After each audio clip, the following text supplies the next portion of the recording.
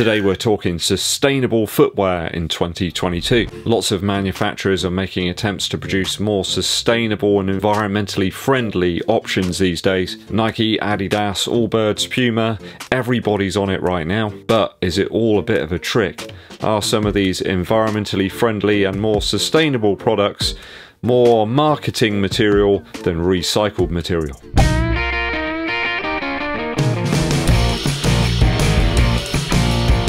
Welcome back to the channel, guys. It's Ed MidsoleBud here. I do appreciate you tuning in. Help the channel to grow by hitting that subscribe button, but also clicking the bell below for notifications when we roll out those new videos for you. It also helps us out a huge amount too if you give this video a thumbs up like and also share it with your running buddies. Hit us with a super thanks below to help support the channel on a more ad hoc basis. In today's video, I want to discuss some more environmentally friendly and sustainable footwear options and explore whether they're more marketing material than recycled material. Obviously, we've seen Nike utilising ZOOMX scraps in its latest Zoomfly 5. These are obviously offcuts from their high performance shoes, and we've had Puma and Adidas utilising yarn that's made from plastic bottles that have been collected and reused. Is this all ecologically driven though? We know that Nike and Adidas and all the other manufacturers collect masses of data about our running, sales and purchases as well, alongside information on how, when and perhaps why we buy some of the products that they manufacture. It's very rare for people to be using high-end items like the Vaporfly or ALPHAFLY shoes on a regular daily basis. I think mainly due to the cost. Some of these are ridiculously expensive. I know recently some of the Vaporfly shoes have been reduced down to a more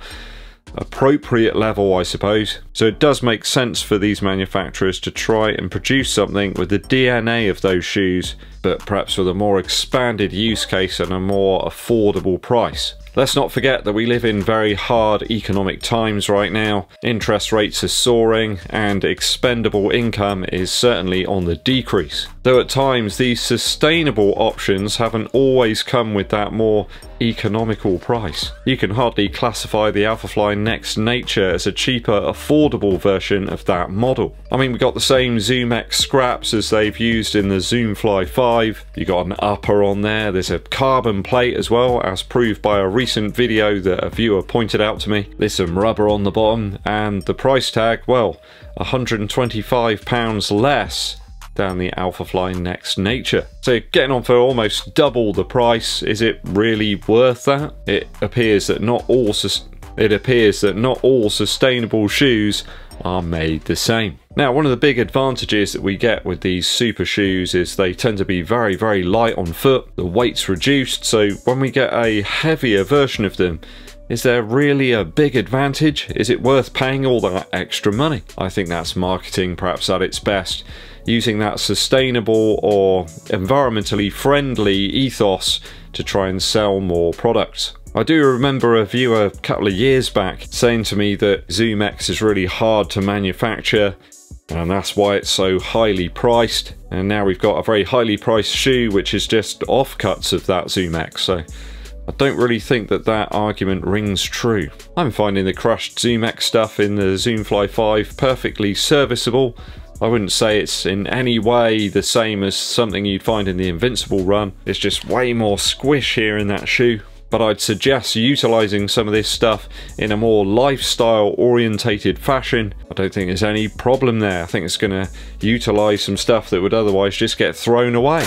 But when it comes to performance, even for amateur runners, does it make a real difference? Very interesting that Adidas have got a very different approach to all of this. They very much kept their sustainable and environmentally friendly models separate from some of their other top-line running performance models. It's a very different approach with their shoes in terms of sustainability and performance. That also seems to be reflected in terms of the asking price for some of the Adizero models against some of the comparable Nike models. Let's not forget, recycled yarns have been a feature of football shirts back years ago.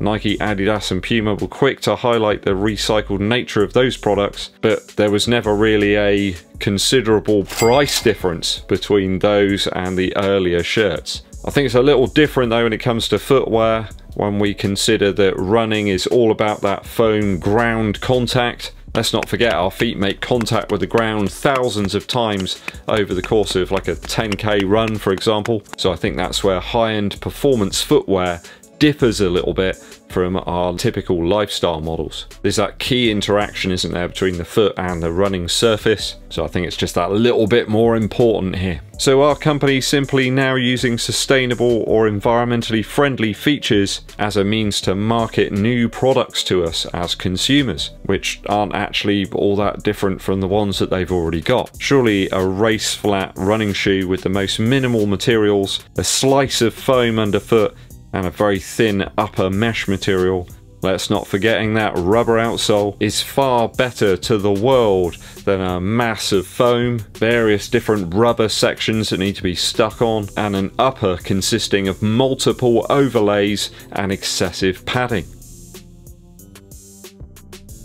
Only now have Nike started supplying running shoes just in standard cardboard boxes like this. The old labels on here, these can be easily returned to Nike, and they're very keen to let you know that the shoe's made of 20% recycled materials by weight. Quite amazing it's taken this long for them to do that. Of course, nobody buying a Vaporfly or ALPHAFLY is going to expect their shoe to turn up in one of those brown boxes, are they? I have noticed recently a drop in the rubber quality that's featured on some running shoe models. Maybe they're switching up some of the compounds, but they do seem to be wearing out that little bit faster. I remember the rubber on the Vaporfly 4% model seemed impervious to wear, but the Vaporfly Next Percent outsole and certainly the PEGASUS 39 this year certainly weren't that. It's almost like a foam rubber that's featured on the Next Percent.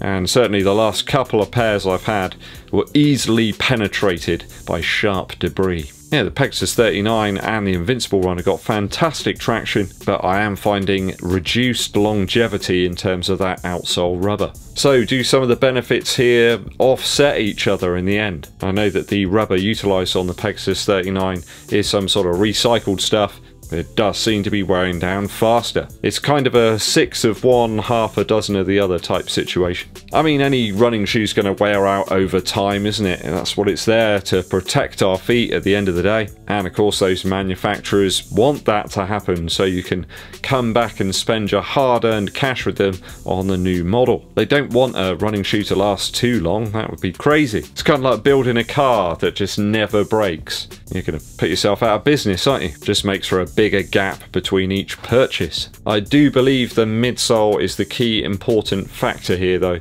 That wears out first beyond any other element of the shoe. And because of that, I'm not sure that recycled foam is the way forward when it comes to running shoes. Recycle all the other parts, I think that's a good idea, but that's why we've seen very few successful so far implementations of reused foam in these shoes. Below standard foams these days just don't cut it when it comes to running performance. What do you make of my musings today, guys? Let me know your thoughts and opinions down in the comments. A quick musical interlude for you. Today from Power with their new album Artificial Countrysides. I'm really liking the sound of this band.